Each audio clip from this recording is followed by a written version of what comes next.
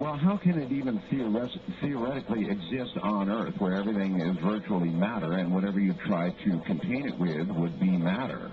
Yeah, that's the problem. Right now, we can create beams of antiprotons in a vacuum, and then combine them with anti-electrons coming from a radioactive source called sodium-22. And we get anti-hydrogen. So this has been done in the laboratory. We have actually created small quantities of anti-hydrogen gas. If the anti-hydrogen gas combines with ordinary matter, then of course it, immediately annihilates. However, these are infinitesimal quantities. You would have to do this in outer space. In outer space, you would have to have a laboratory sufficient to create beams of these things, which would not interact with matter. But then, you would have to put it into a bottle of some sort, right, a container, right, so that you don't blow yourself up before the bomb does. With plutonium, you do this by having subcritical masses or subcritical pieces of uranium. The Hiroshima bomb, for example, basically looked like Pac-Man, a large piece of uranium with a pie piece taken out, and you shot the pie piece into the larger assembly, and the subcritical pieces went supercritical. So that's how the Hiroshima bomb worked. Basically, it looked at a gun principle based on shooting a Pac-Man pie piece into the larger Pac-Man. But however, an antimatter bomb simply would disintegrate as soon as you form it. Do you remember in, what was it, Fat Man and Little Boy or whatever it was, in the movie about the making of the bomb? That's right.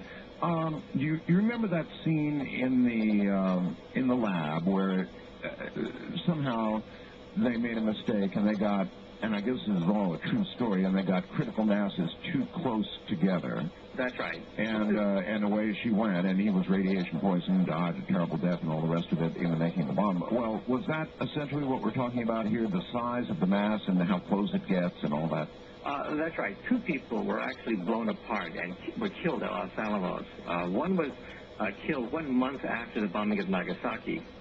They had the plutonium on a tabletop, believe it or not. They had the atomic bombs. How much of it, Doctor? Again, about the size of your fist. They had two hemispheres of plutonium, and Harry Daghlian, a 26-year-old worker, walked into the room where they had this atomic bomb sitting on a tabletop, and he tripped. He tripped, and his shoulder hit the tungsten carbide, which was surrounding the plutonium. The tungsten carbide fell into this mass, reflected the neutrons, concentrated the neutrons, and critical mass was attained right in his face.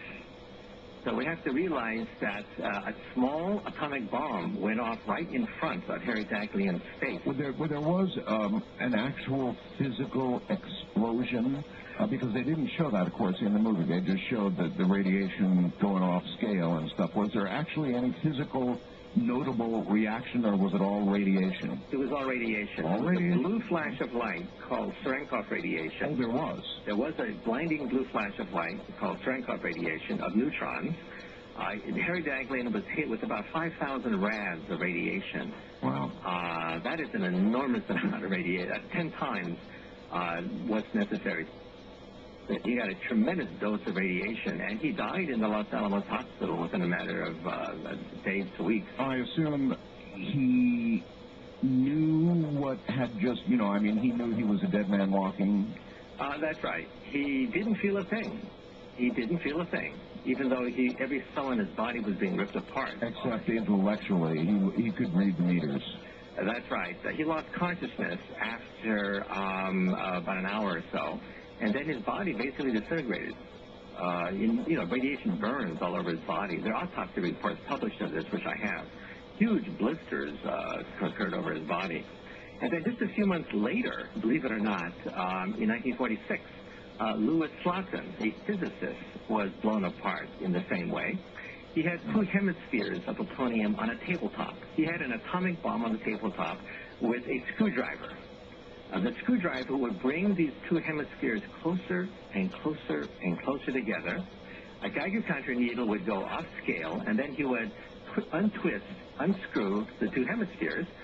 This is called tickling the dragon's tail. Slowly with a screwdriver, bringing two subcritical pieces of plutonium, which could detonate as an atomic bomb.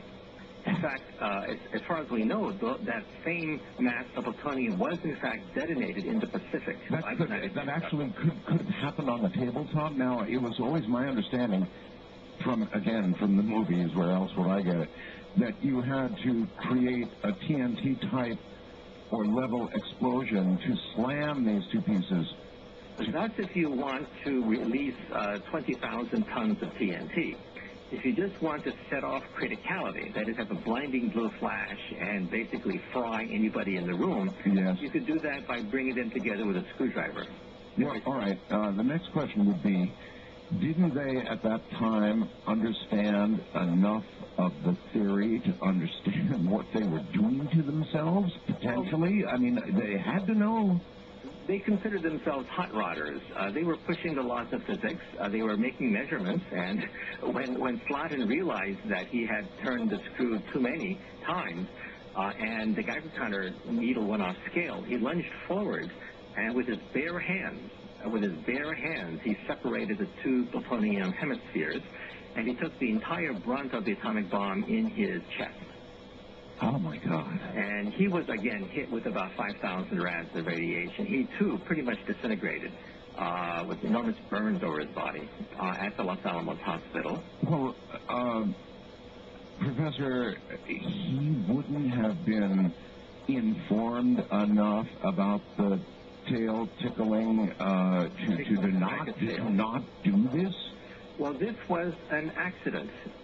He knew that if you brought the two hemispheres too close together, the neutrons would hop across, yes, and subcritical mass would become supercritical. However, he never expected that he would make a mistake. There was a beryllium cup reflector. He made a mistake with regards to turning the screw too much with the reflector. Too many neutrons were going back and forth between the two hemispheres, fissioning the plutonium atom, and it went supercritical in his case. Believe it or not, 7 Americans have been literally blown apart in supercriticality accidents. 7 Americans? 7 Americans. You often hear that no one's ever died in a nuclear accident. That's baloney, huh? Which is baloney, because I have the autopsies of many of these individuals. We physicists study these things because we have to understand what happens when reactors blow up and what happens when bombs explode in your face. And, again, these same hemispheres of plutonium apparently were detonated in the Pacific as an atomic bomb. Sure. But again, back in the lab, Professor, how wide a geographic swath of the kind of radiation that killed them was created? In other words, people in the same room, people in adjacent rooms, or could it have been much worse, getting them closer together, something that, would, for example, would have killed everybody on the base that they were experimenting? Well, luckily, both incidences had the plutonium coming together very slowly. One because of the heating of tungsten carbide block, and the second one because a screwdriver was turned too much. Yes. And so in the room, there were several people watching this demonstration by Louis Slotin. Each of them got a pretty hefty dose of radiation, but all of them survived, except for Louis Slotin himself, who, as I said, disintegrated in the hospital. But the other individuals got a heavy dose of radiation, but there were no side effects. They were far enough from the plutonium so that they survived. When I was a graduate student, by the way, in physics, we heard rumors about this incident, and we were told that in the first week, the first row died. In the second week, the second row died. In the third week, the third row died, according to the inverse square law. That's not true. I looked up the report, and the only person who died was Louis Slotin in this second incident.